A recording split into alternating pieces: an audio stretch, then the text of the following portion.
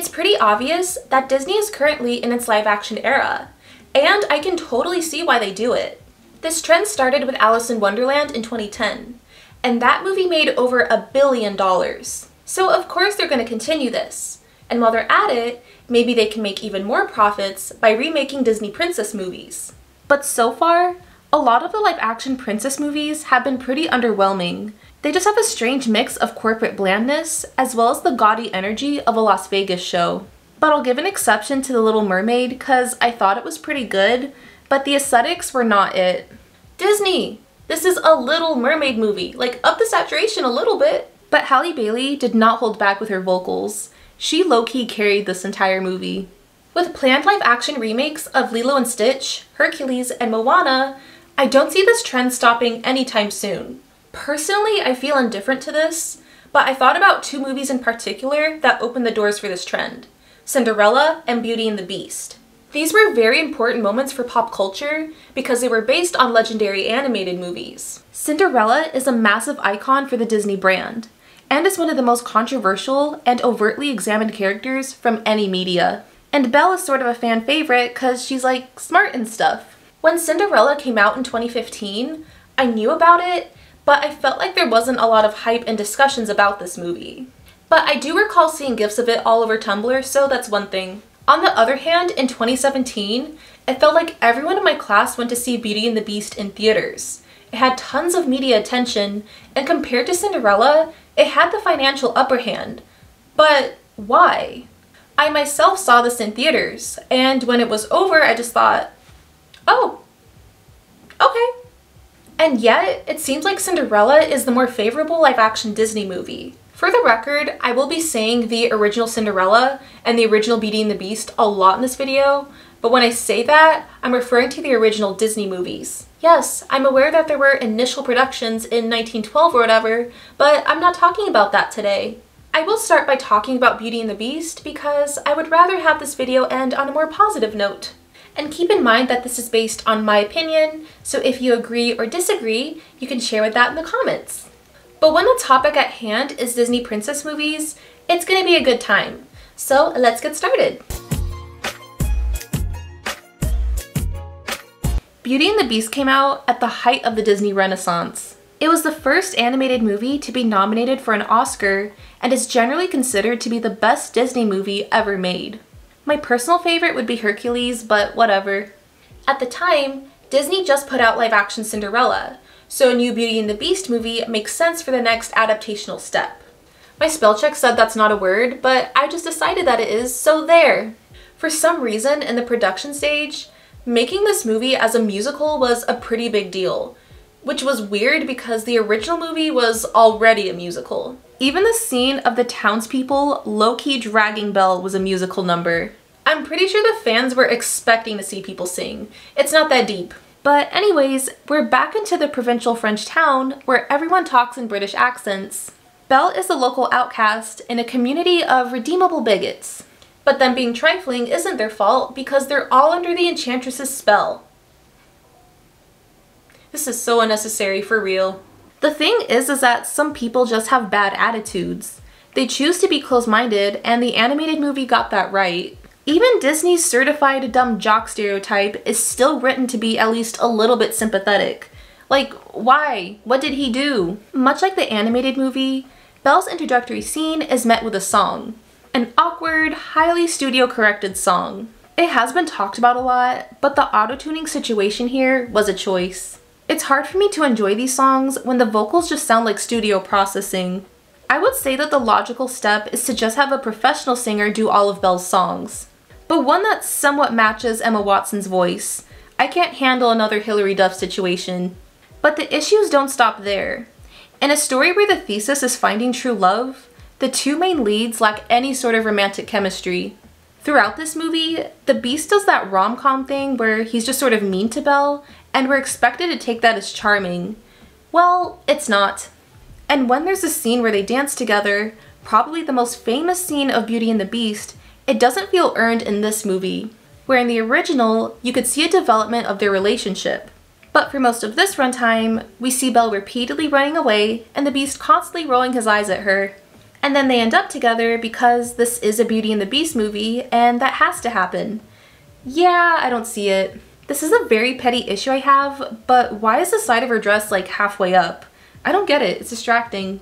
And speaking of dresses, I don't know what was going on with her grandiose ball dress. In fan circles, it's generally decided that this movie is set in the Rococo era, and on top of that, there's a multitude of references that can be made to the original dress. So the possibilities of the design should be endless.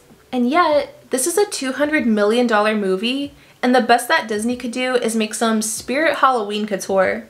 I'd say what really brings this dress down is the bottom half. The differing ruffles just look weird. And considering that their last princess dress looked like this, it really makes you think that this is the movie with the higher budget.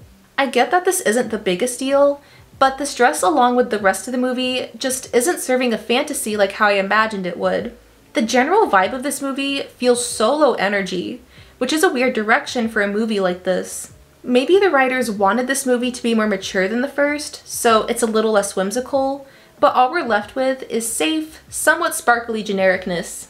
An overall fault of this movie is that it's pretty boring and kind of gaudy. Simple as that.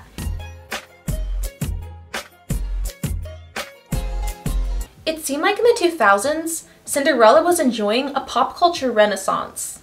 Of course, with the start of the Disney Princess brand, she was everywhere, always front and center on the lineup.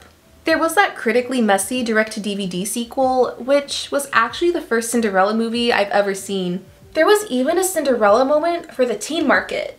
Brandy was Cinderella, and that was iconic. Hilary Duff was Cinderella, and that was also iconic. So was Selena Gomez, that wasn't so iconic. What the hell is a Zune? Britney had a song called Cinderella on her third album, which is Y2K pop at its finest. And then a girl group called I-5 did a song called Cinderella, which was famously covered by the Cheetah Girls. Disney literally shaded itself. This was a moment. Who else remembers when 3 did a cover of Cinderella? I'm still obsessed with it. But enough about comfort movies and pop songs that get in my essence. Cinderella is a huge staple in the Disney canon, so they had to get this right. The production for this movie started right when Alice in Wonderland came out. Allegedly, it was planned to have a darker tone similar to what Alice had, but with a change of directors, this idea was scrapped. The final result showed Cinderella's story being pretty different from the original. This time, Cinderella's father passes away when she was older, so technically the time of her home mistreatment is a lot shorter. Cinderella also has a bit more freedom than what she had in the original movie. She's seen walking in town, she has a human friend, and even rides a horse. Look at her go! But you could say that this contradicts her character arc of being trapped and over-controlled, and that the scene of her attending the ball just isn't as impactful. I get this criticism, and I do agree that the original movie handled this better, but honestly, I don't mind this. Keep in mind that this is an adaptation, not a shot-by-shot remake of the animated movie, so there will be some changes to the story. One change is that this movie is slightly more upbeat than the original. The scenes of her being out in public at least offers more visual elements than just being inside a dark house. With these characters in varying settings, we see hues mostly consisting of greens, blues, and some interior yellows, and the nighttime scenes are shot in a way that looks even more whimsical. All the other live-action Disney movies need to take lighting notes from this movie. This is how you translate real-life settings from animation. And we get a scene of her and the prince meeting each other before the ball, so at least they're a little bit acquainted instead of immediately falling in love. They get their own rom-com meet-cute scene. I'm loving that for them. I also appreciate this movie for giving us a pretty good villain. Cate Blanchett did her thing in the role of a stepmom. Her performance kind of reminds me of Mommy Dearest, and her looks alone deserve its own video. Even the stepsisters' outfits are so beautifully tacky. We can tell what type of characters they are just from their costuming.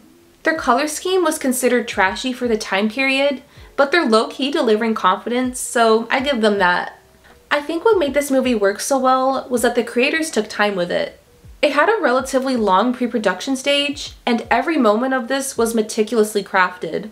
We see frequent motifs of butterflies, lots of color symbolism, and detailed set design. And I will admit that one thing that gives this movie a million points from me is the dress. You know the one I'm talking about. The main goal that the designers wanted was to create a real-life watercolor painting. And yeah, they really did that. I would say what really makes this look pop is the crystals adorned all over her dress and her hair.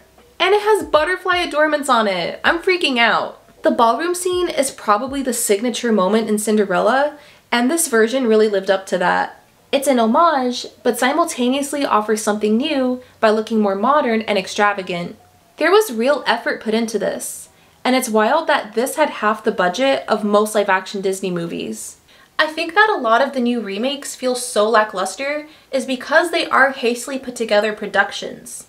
If Disney were a bit more patient and took time to make something like Beauty and the Beast or Mulan, we could have seen something that ended up a lot better. But they're not going to do that. They're going to put out as many projects as they can because these movies are pretty low effort to make, and nostalgia is an easy marketing tool. But at least we can appreciate Cinderella for what it is.